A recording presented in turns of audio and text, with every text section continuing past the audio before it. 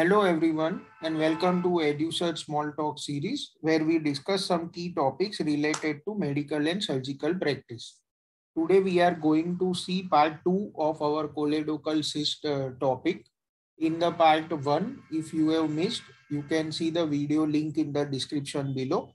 We have discussed the classification of choledochal cyst, the various theories of its formation, abnormal pancreatico-biliary duct junction, and we have also discussed why it is important to know about choledochal cyst and the carcinogenesis of choledochal cyst. A lot of multiple choice questions were also discussed. Today we are going to discuss the clinical presentation of choledochal cyst patients, the various investigations that can be done to diagnose, and the management of choledochal cyst. So in this part 2, we are going to discuss these topics. So clinical presentation, 80% of the patients present before the age of 10 years. That is more common in childhood. The classic triad of choledochal cyst, and this is a very commonly asked multiple choice question. However, the triad is seen in less than 20% of patients. What is the triad? It is abdominal pain, jaundice, and palpable abdominal mass. In neonates, it can present as obstructive jaundice and abdominal masses, whereas in adults, it's more commonly present with pain, fever, nausea, vomiting, and jaundice. So clinical presentation is different in different age groups.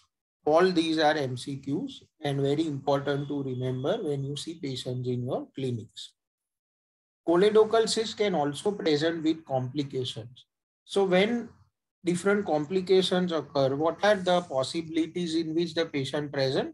So the patient can present with acalculous cholecystitis. The patient can present with cholangitis and pancreatitis.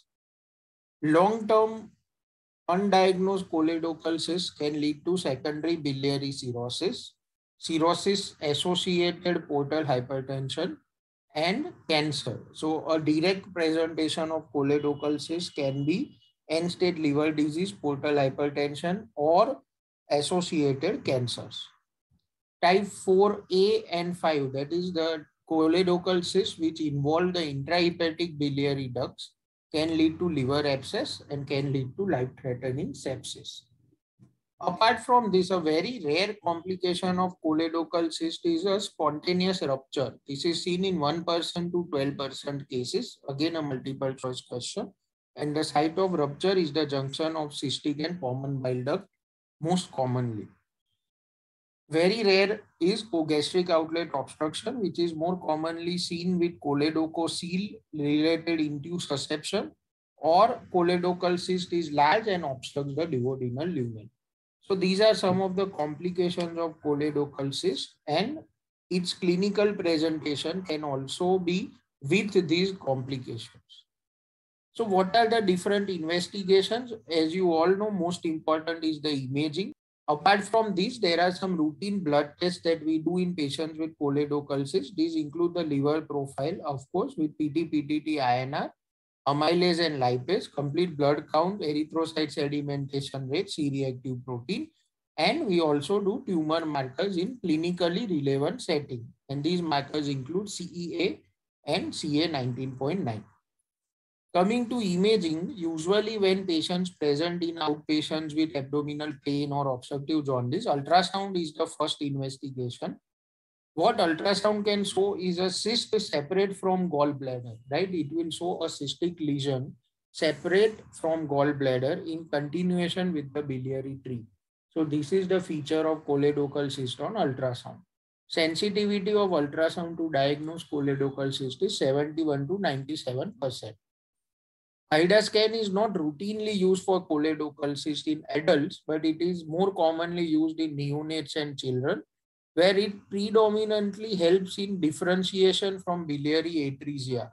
Because here, the initial area of photopenia in the cyst is followed by subsequent filling, and this is followed by delayed emptying into the bowel.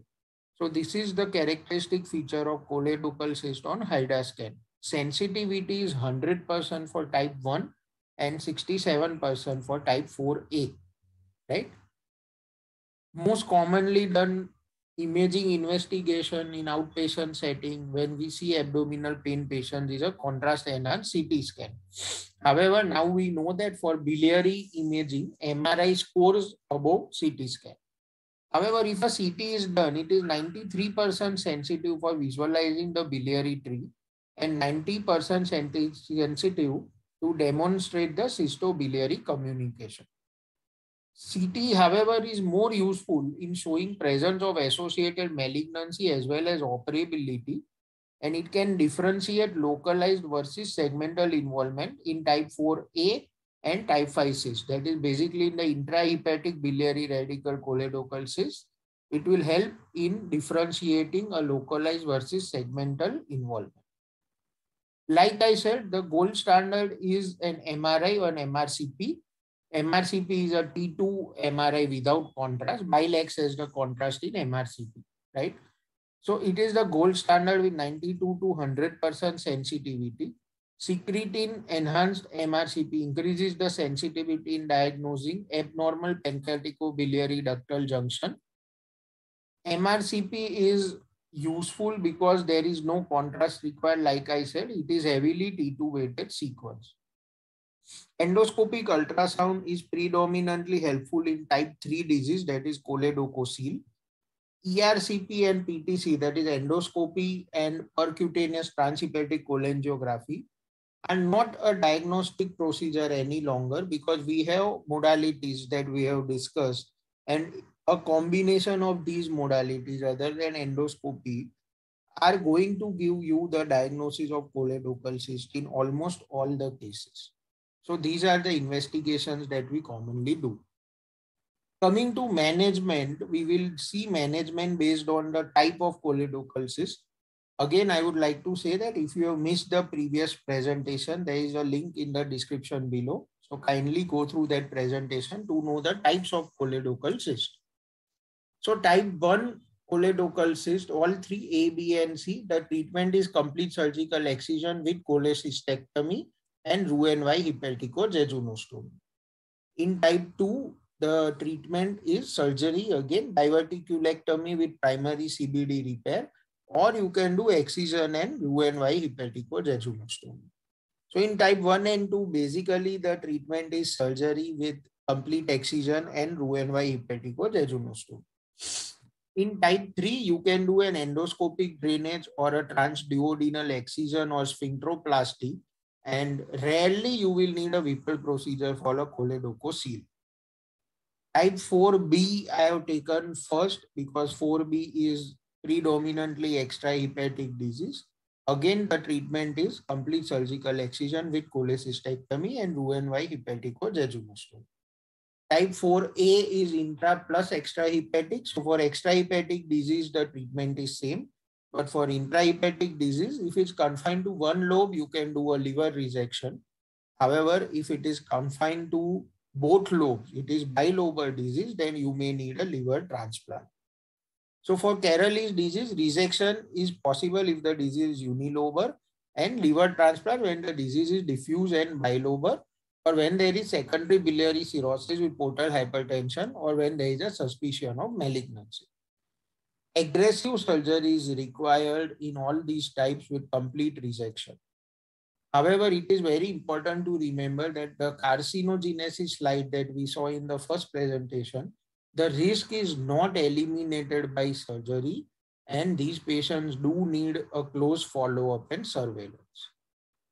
Now, there are certain situations which require a change in plan. The first is a choledochal cyst associated with atrophic pancreatic head and chronic pancreatitis resulting from abnormal pancreaticobiliary ductal junction, which is long-standing. So in these cases, you may need a Whipple procedure. Another is if the patient is severely ill, you may need to stage your procedures. You can externally drain, let the infection settle, and then do a complete cyst excision with a hepaticojejunostomy at a later date.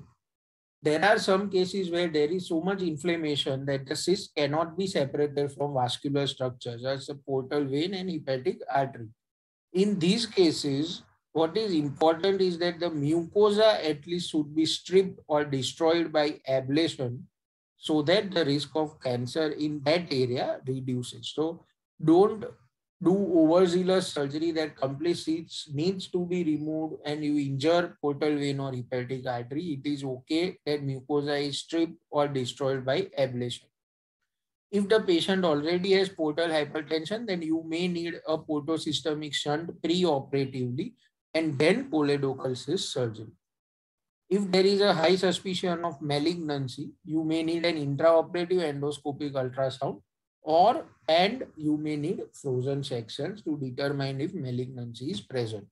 So these are some of the special situations which may need modification in the conventional management of choledochal cyst.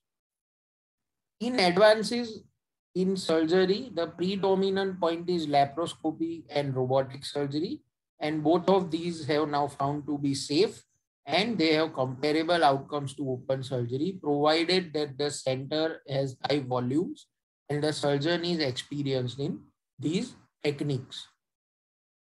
Post-operative morbidity and mortality, when we come to surgical outcomes and follow-up, is low in children but high in adults. And this is understandable because with long-standing choledochal cyst in the abdomen, the inflammation in the surrounding structures is going to increase, and therefore the post-operative morbidity is going to increase, right?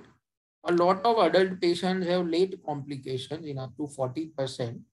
Type 4A, that is intra plus extrahepatic disease, is most commonly complicated among all the types of choledochal cysts, and the complications can be formation of intrahepatic stones and recurrent anastomotic strictures.